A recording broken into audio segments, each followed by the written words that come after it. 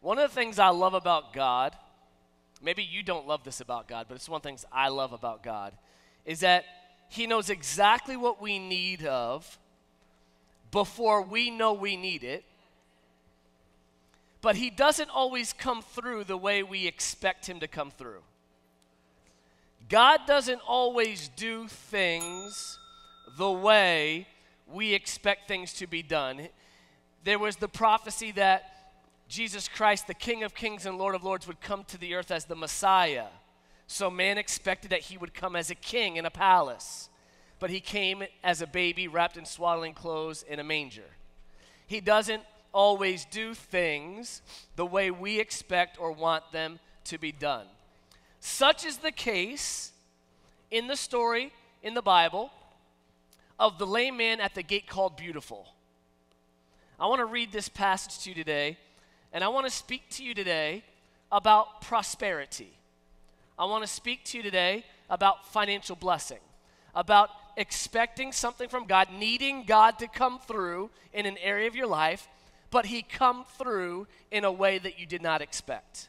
All right, let's look at this in Acts chapter 3 today. Acts is in the New Testament. It's after the Gospels. It's the Acts of the Apostles. It's when the Holy Spirit is released on the earth. It's the birth of the church that we know today happens in the book of Acts. And there's these two disciples, these two apostles named Peter and John. It says this, and Peter and John went to the temple one afternoon to take part in the 3 o'clock prayer service. All right? Now, if you're reading this in the King James Bible, it will say that they went to the temple in the 9th hour, around the 9th hour. There were 3 prayer slots in this time. There was the 9 a.m., the 12 noon, and the 3 p.m. Abraham instituted the 9 a.m., Isaac added the second one at noon, and then Jacob comes along, Abraham, Isaac, Jacob, three generations. Jacob added the 3 p.m. But when it says the 9th hour in your Bible, it's referring to 3 p.m., the later time slot. So Peter and John probably slept in, and they're going to the 3 o'clock service. And they, Peter and John, verse 2, it says, approached the temple, and a man lame from birth was being carried in. So Peter and John are walking toward a normal day of prayer, and this gentleman is being carried in toward a normal day of begging. Both going about what they normally do. Both being moved toward a common location for a divine connection that will forever change all of their lives. They were going about what they normally do, but they're both moving towards a divine location for a connection that God foreknew was going to happen. He set this situation up so that these guys would come in contact at this time. And we're still talking about this story today. Okay? So God put this together so that we could grow and that we could learn and that we could know what's happening. The Bible says this, each day, every single day, this man was put beside the temple gate. Each day, someone carried him to the temple gate. And I wonder who those people were. The Bible doesn't say. Who carried him there every day? How did he get there? Did he have a rotation schedule of friends that would pick him up? Would he just hitchhike? How did he get there? Was it family members who carried them there? We don't know. But this was a huge commitment from somebody. Somebody, probably somebody going to the temple for the 9 a.m. prayer service probably would take him. But we don't know. They would take him each day to the gate called Beautiful so he could beg from people going in and out of the temple. So fun fact, those temple gates, if you ever read the Bible where it says the gate called Beautiful, those gates were 31 feet tall, so taller than this ceiling. The outside of this building's 35 feet tall, so that tall, and 62 feet wide. This room is 100 feet wide. So, I mean, these gates were huge, huge, huge gates. Now, I know that no one likes to beg. No one likes to beg. Even if you do see somebody around town generally asking for money, normally they're kind of like looking around, shake the can so the coins make some noise. It can be awkward asking people for money. When we talked about how are we going to do offering in this room now that we have to social distance because we cannot pass a bucket down the aisle. We're like, well, wonder if someone walks down the aisle with the bucket and people drop it. And I said, not me. I ain't doing that. That's awkward. Having to look at somebody in the face. And you're like, no, that's okay. No. Okay. Then they're like, well, maybe we can put buckets on a long stick. And then you pull, hold the stick. How long is the stick? These rows are over 10 feet long. And then if you pull the stick back, you're going to hit someone in the other aisle. Right? It's awkward. Nobody wants to do that. Do you know how hard it is to get a staff pastor to come up and do the offering? Because no one actually wants to do that. No one wants to talk about finances or money. No one wants to ask somebody for money. Think about when you need money. Did you really want to call your mom and dad and ask them for money? I love my dad. He might even be watching right now. But if I ever had to borrow money from my dad, it was like one of the worst things ever. Like he enjoyed it. It was great. But then, let's just say I went and bought lunch a couple days after I borrowed money. My dad would say something like this, must be nice to have money for lunch.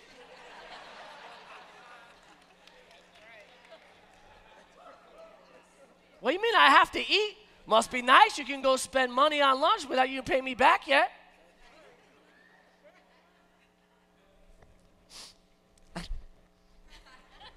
Crying eating that sandwich I just bought for $5. But I actually think this guy was pretty resourceful. He was able to rally people around him to get to this gate every day. He was very committed to this.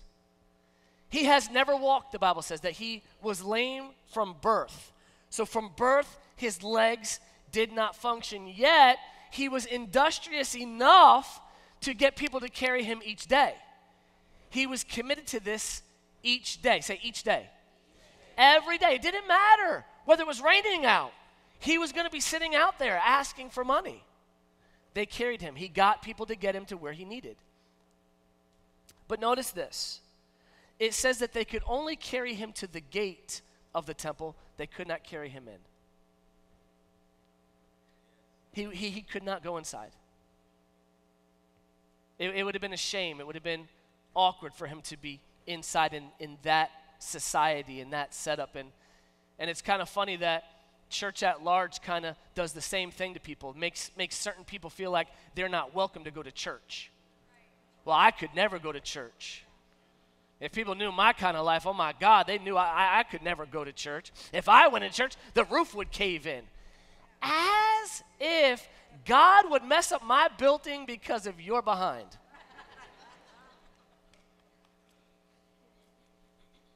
So this is a true account. This is a true story. But there is also symbolism to us. We are that lame person. You're all lame. So lame.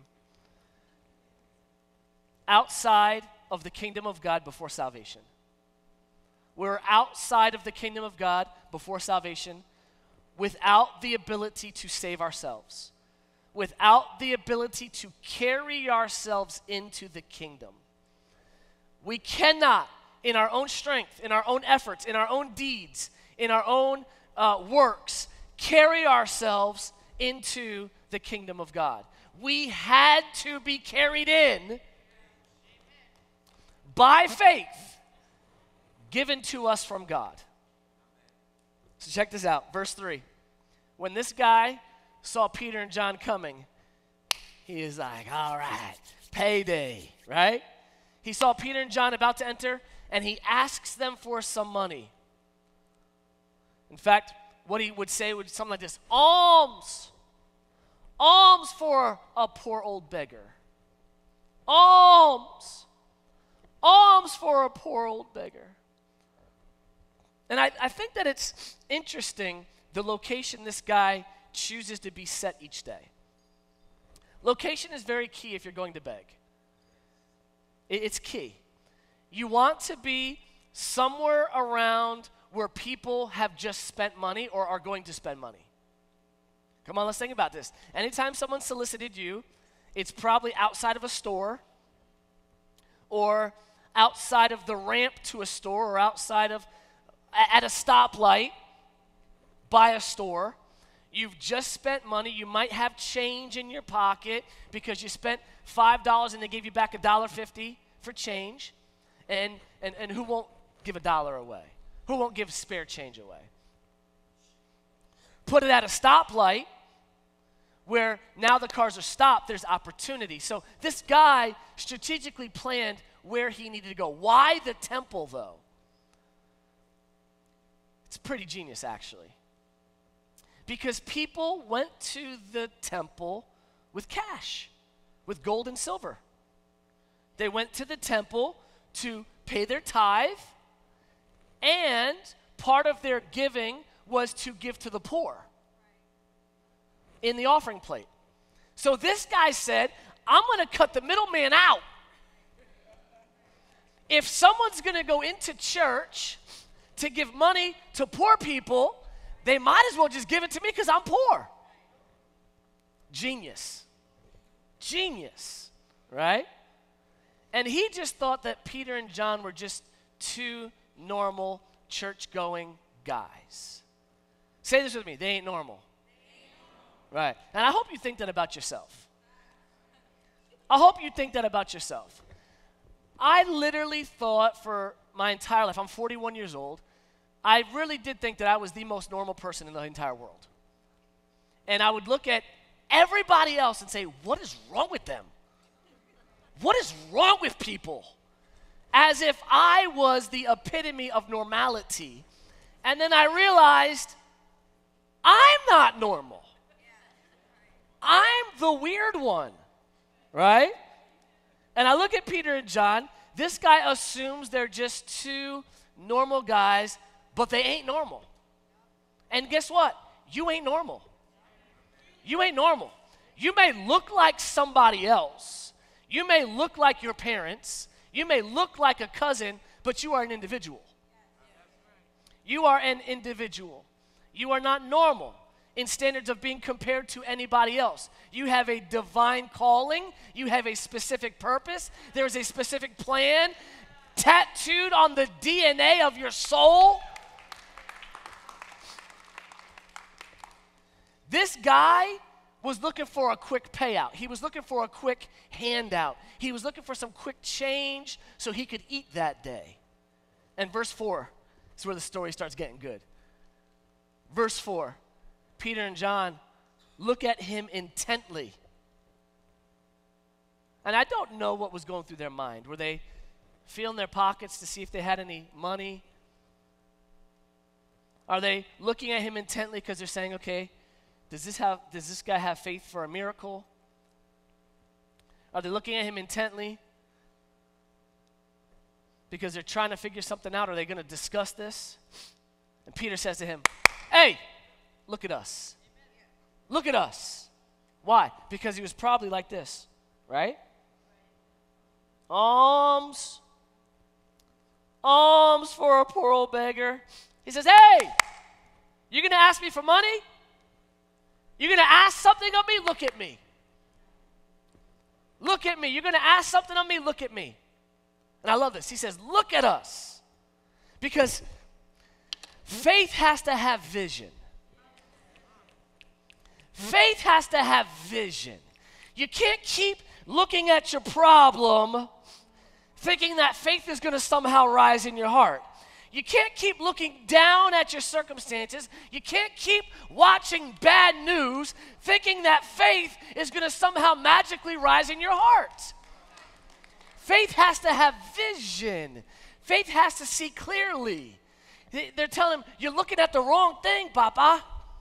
Look, change your vision. Change your thinking. Look at your situation differently. So then verse 5, it says, the lame man looked at them eagerly, expecting some money. Ooh, he want me to look up. They're going to give me the big dollars. All right, let's just talk about that for a second, all right? You know,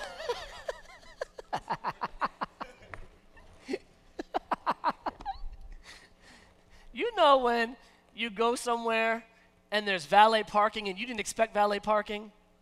You ever had that happen to you? And so you're like, oh my gosh, I only ever use my car. And you got like 2 $1 bills in your pocket. Huh? So the valet pulls your car up, and so you got that $2 bill folded like 10 times so it feels like a wad of cash.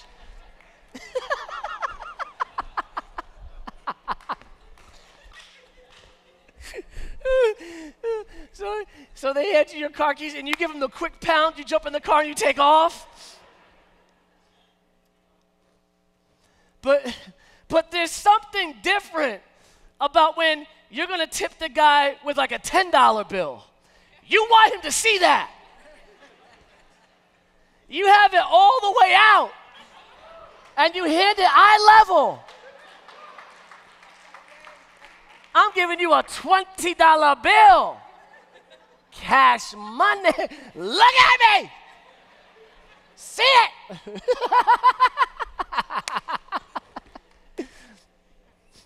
So this guy, when he says, look at me, he's thinking he's going to be standing there like 100. Look at me. Look at me. Look up here. So the guy's like, ooh. Normally when they make me look up, it's for the big bills. So he's looking up like, yeah, got his cup ready. But then Peter drops him, I ain't got no money. Peter said, I don't have any silver or gold. In the King James, it says, silver and gold have I none. But, I got to say King James, and then we'll go back and read NIV. Silver and gold have I none, but such as I have. I'll give it to you. I give it to you freely. Such as I have, I give of thee. I give to thee. So Peter said, I don't have any gold or silver, but I'll give you what I got. But I'll give you what I got. My pockets might be empty, but my spirit is full. I want to ask you today, what's in your wallet? And this is not a Capital One card. And I'm not talking about money. What's in your spirit wallet? What's in your spirit wallet? What's in the storehouse? What do you have in the storehouse? What do you have in your spirit, man, when situations come, when someone needs a withdrawal from the kingdom of God? What is in your storehouse that you can say, I may not have exactly what you're looking for, but I have what you need?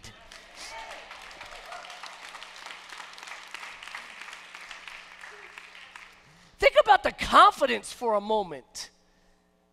I don't have money, but I do have the ability to heal you. I wonder if we walk in that confidence today. I don't really have what you're asking of me, but these hands are lethal weapons. These hands are registered in the kingdom of God. If I lay hands on the sick, they shall recover. Anything I set my hands to will prosper and be successful. Do we operate in these confidence? I'm amazed at the confidence of these guys. They're like, hey, man, we walked with Jesus. Not only did we see Jesus do miracles, but Jesus did this thing where he touched my forehead. I got the anointing. I've been laying hands on people all day long. I've been doing this sort of thing for 3 years now. Come on. I don't have silver and gold. Why don't they have any money? See, because that's the first problem. My daddy always told me, always carry cash in your pocket. Always have a couple dollar bills in your pocket. Because in Acts 2, verse 45, which is just 5 or 6 verses before this story, it says that all of the believers in that region gathered together. they sold possessions, and then they divided amongst each other as they needed. They didn't have silver and gold because they gave all their silver and gold away. They had what they needed for the day. They had what they needed for the week, the month, the year, but they didn't have the cash on them because they had already given that away. All the money was gone. But Peter and John were absolutely confident that they possessed something greater. They may not be rich in earthly riches at that moment, but they had eternal riches. They had eternal riches and they had the power of God. Sir, we don't have what you're seeking, but we have what God wants to bless you with. I don't have what you're seeking, but I have what you need. Then they pray, in the name of Jesus Christ of Nazareth. In the name. They didn't say in John's name. They didn't say in Peter's name. They didn't say in the power that I possess. They said in the name of Jesus Christ of Nazareth. They didn't say, Jesus, could you please heal him? I've done a bunch of weddings the last few weeks. I don't generally do a lot of weddings, but it's been one of those seasons. And at the end of the wedding, after they kiss each other, which is always awkward for me because I'm right here. So I normally just look down at my paper as that's happening. I will say to the congregation, by the power given unto me, under the authority of God Almighty and the power invested into me by the state of New York. And that's kind of what they're saying here. By the power invested unto us in the name of Jesus. I'm about to operate in the authority only invested to me through the name of Jesus. In the name of Jesus Christ of Nazareth, get up and walk. But he didn't. He didn't just get up and immediately walk. Because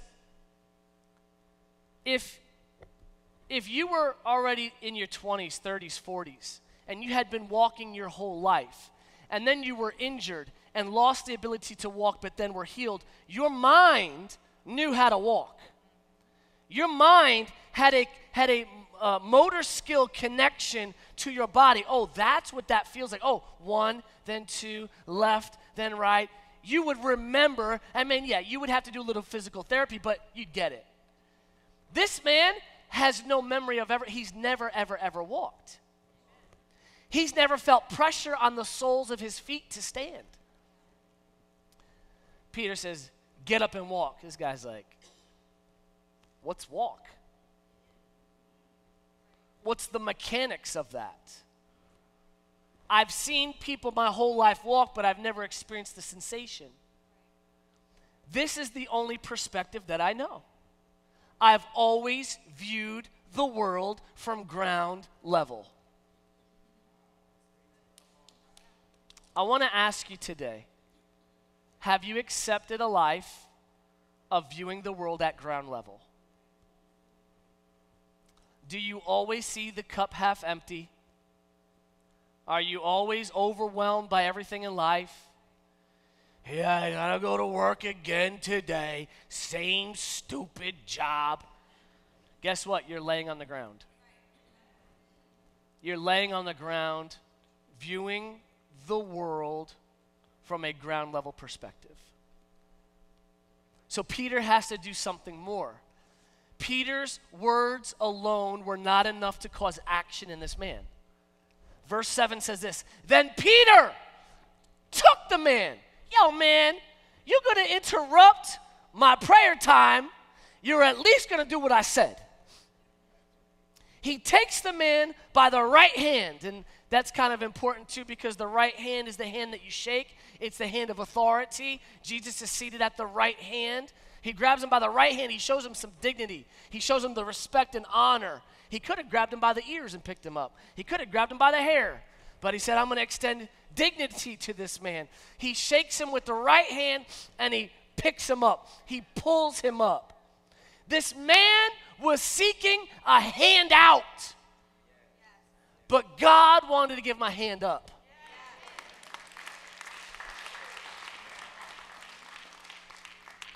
They could have fed him for today, but they chose to feed him for eternity.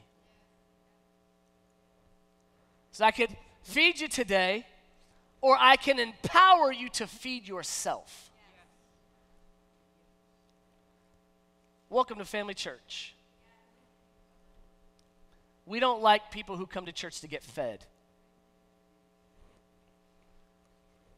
If you come to this church to get fed, you're starving all week. We love to teach people how to feed themselves. Only babies cry when they're hungry. Adults get up and make a sandwich. Adults know how to feed themselves. And at some level, spiritually speaking, we have to know how to feed ourselves. I've had people tell me, I'm leaving your church because I need to go somewhere that I'm getting fed. And you're probably still messing your diapers too. Like, what do you want me to say about that? You have a Bible. Read it. You have access to all sorts of things online. Read them. It is not the pastor's job to spoon feed you the Word of God. If you're spiritually living off of one 30-minute sermon for the rest of the week, you're a starved believer. They said, we're not going to just feed you for today. We're not going to give you a handout. We're going to give you a hand up so you can go feed yourself. Watch this. And as he did, the man's feet and ankles were instantly healed and strengthened. He jumped, stood on his feet, and he began to walk. Then walking, then leaping and praising God. Where did he go? He went to church.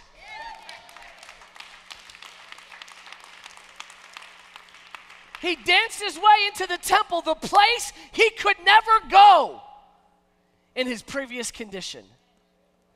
This miracle was more than a healing. It was a complete recreation of who this man was. His mind had to be changed to now know what motor skills were. Come on. He had to have a mental change. His thinking had to be changed. And I just want to tell you today, if you want to live and operate in a land of prosperity, your thinking has to change. Your thinking has to change. I'm going to go off notes. Is that all right? In the Bible, this is a quick lesson. Study this out. In the Bible, when you give to the poor, when you give down, the Bible only guarantees that will come back to you. That what you give will come back. That's all it's guaranteed when you give to the poor. And a lot of people like to give to the poor because it makes them feel better about themselves. Right? I can give $5 and my $5 means so much more to the person who's asking for food. But in the Bible, when you give up, he says, then it comes back to you. 30, 60, 100-fold return. Good measure, pressed down, shaken together, running over. When you put seed in good ground, a harvest comes. Now listen, there's not a whole lot of people who want to talk about that. They don't want to talk about that. Because that's like hyper faith. That's like hyper faith stuff. Pastor Mike, are you trying to take offering after all this? No, that's not my point. I'm trying to change our thinking. I'm trying to help us in this season. In this season that we're all in. Come on, let's think about it for a second. Would you rather put seed in soil that is not going to grow or put seed in soil that is guaranteed to grow? A lot of times when you give to the poor, you're feeding them for that meal, and you're going to have to feed them again and again and again and again and again and again.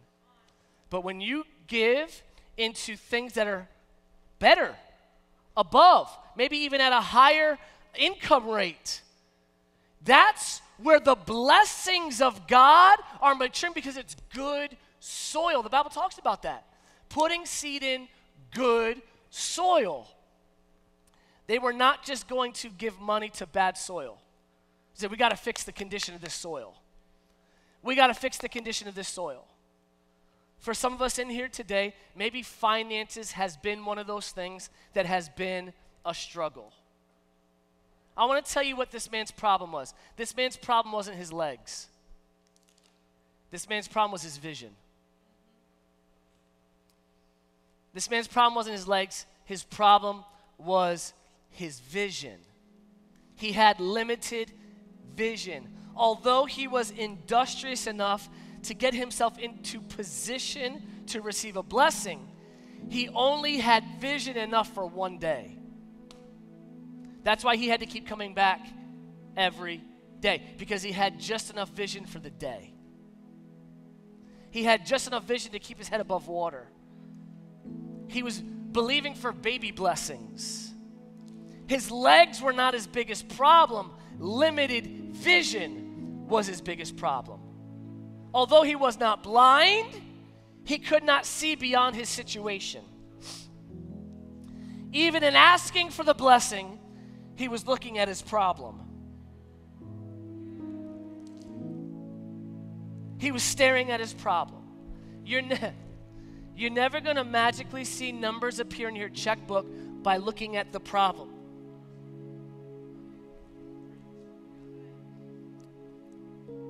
I've seen this as the biggest problem during this pandemic season.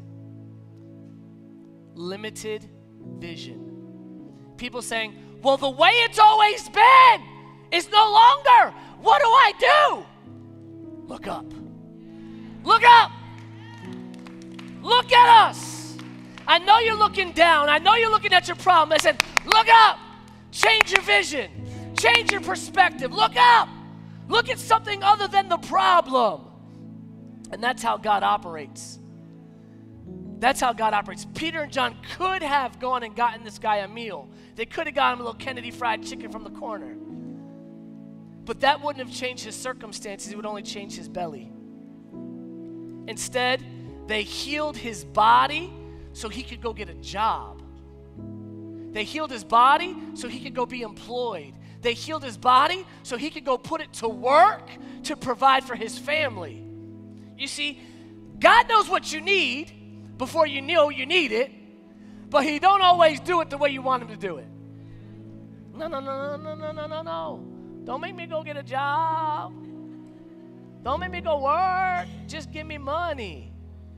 Just feed me. I want to share a verse with you that maybe you've never heard in church before. Deuteronomy 8:18. Write this down. Write this down. If you're a business owner, write this down. If you're an entrepreneur, write this down. It says this, but remember the Lord your God, for it is he who gives you the ability to produce wealth. And so confirms his covenant, which he swore to your ancestors as it is today.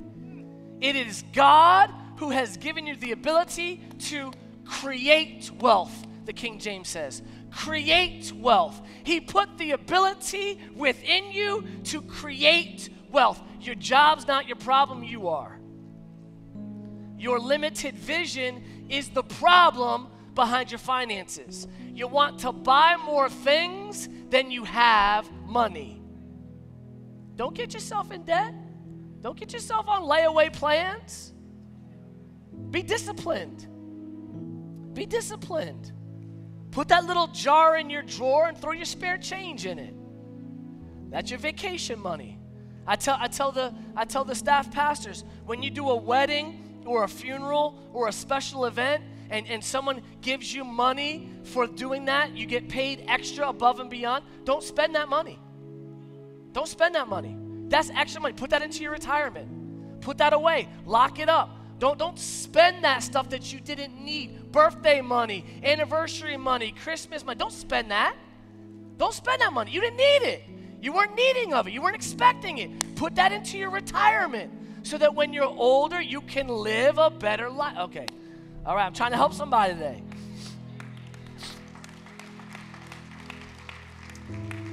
If you're struggling financially, the answer's already within you. The answer is within you. God has given you the ability to create wealth, but your vision has to change. Your vision has to change. This man was lying on the ground, and when Peter and John said, "Look at us," which direction did he have to look? I look unto the hills, for where my help comes. My help comes from the Lord, the creator of the heaven and the earth. Look up. Look up. Your answer is up. You may have to change sometimes who you hang out with. Maybe you're hanging out with small-minded people who don't encourage you to think differently. This guy's entire life, he was surrounded by people who told him, this is as good as it gets. This is the best position possible for you to be in. Don't expect anything more. Here, we'll even help you get to the gate, but that's enough for you. Find people who dream bigger than you dream. Find people who think bigger than you think. Find people who save more money than you save. Find people who are going to encourage you to think about life differently. Hang around with some people that encourage you to look up. Hang around with some other believers who got it together. Now let me just throw this out. Not all believers are good company. There's some bugged out Christians. There's some Christians I don't ever want to hang out with. Come on, I'm just being for real. I'd rather hang out with some sinners than some Christians. I'm talking about hang out with some Christians that enhance your life, not suck the life out of you. All right? Hey. He says, listen, man, stop looking for the handout. Start looking for the hand up. And once you get the hand up, thank God. Thank God. The first thing this guy did was he began to worship God. He began to dance his way into the temple. He jumped and leaped and he danced and he went to church. So, if you're watching online, this is not a get your butt back to church sermon, but if that's what you heard, so be it. So be it. My point behind this sermon today is God knows what you need of before you know you need it, but he don't always operate in the way that you want him to. I'm just going to close out with this personal story of mine. I know that God is my source, and so if I've ever found myself in a time where I was like, Lord, I could really use a couple extra bucks to do something, I always go to God. I always put that request out. Lord, it would be nice to have a few extra bucks to do this for my kids or whatever else, right? Once you know it, within a day or two, someone's like, hey, Pastor Mike, do you know anybody who builds decks? Hey, Pastor Mike, do you know anybody who fixes cars? Hey, Pastor Mike, do you know anybody who could put an outlet in my kitchen? I'm like, no, God. I just wanted a check to show up in my mailbox. He said, no, I gave you a job. I provided you with a job. I gave you the ability to create wealth. Go get it. The Bible says this. It says that God has provided all the food for the birds of the air. My office has a window I could look outside.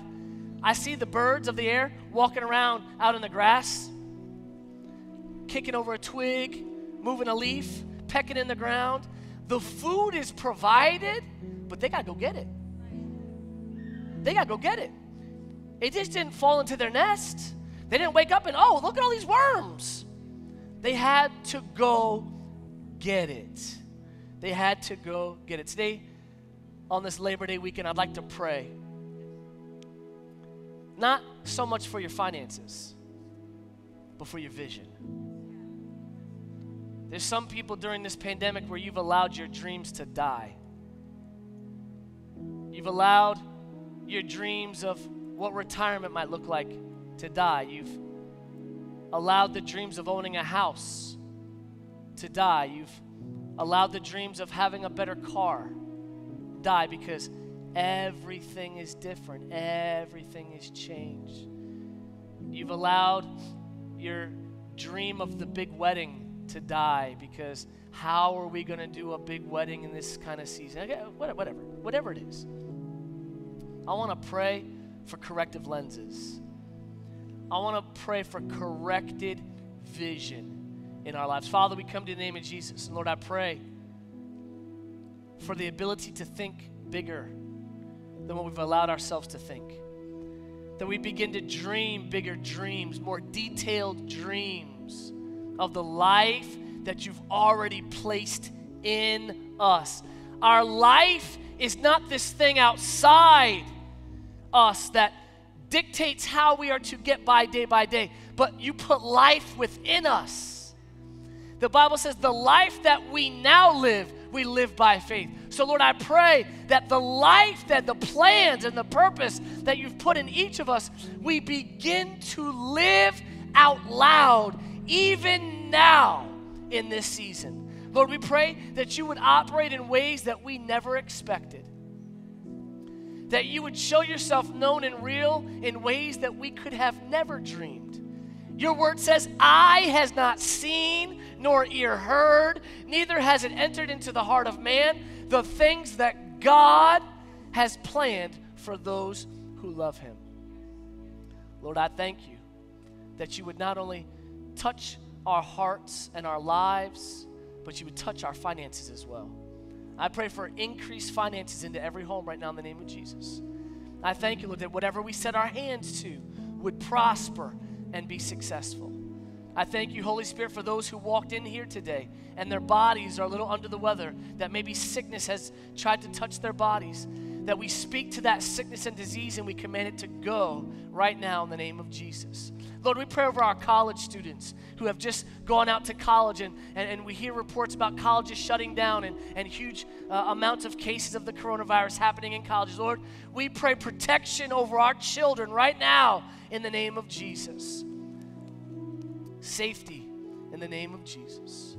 Lord, we thank you today that as we close out this message and we enjoy our Labor Day weekend, that you would give us wisdom as to how we conduct ourselves this weekend, and safety and protection. As we leave here today, Lord, we thank you that everything we set our hands to would prosper and be successful. We are blessed coming in. We'll be blessed going out in Jesus' name. Amen. Amen. Love you. Have a great weekend.